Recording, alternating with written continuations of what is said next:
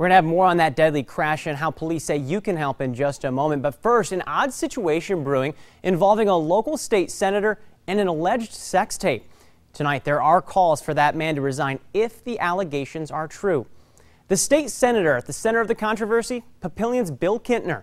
Kintner is not responding to questions at this time. However, he did relay a single message by email saying he wouldn't be commenting, quote, until there is some finding, if any.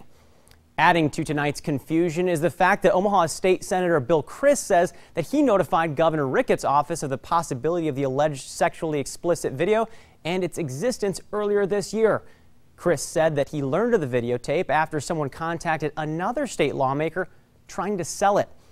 Tonight, the senator released the following statement to WOWT6 News. The governor released this statement. It reads, quote, upon learning from the State Patrol of their investigation, I phoned Senator Kintner and urged him to resign if the allegations were true. Due to the ongoing investigation of this issue, I have been unable to say anything publicly. If the allegations are true, Senator Kintner needs to resign.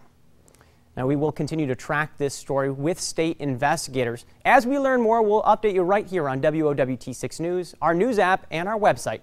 That's WOWT.com.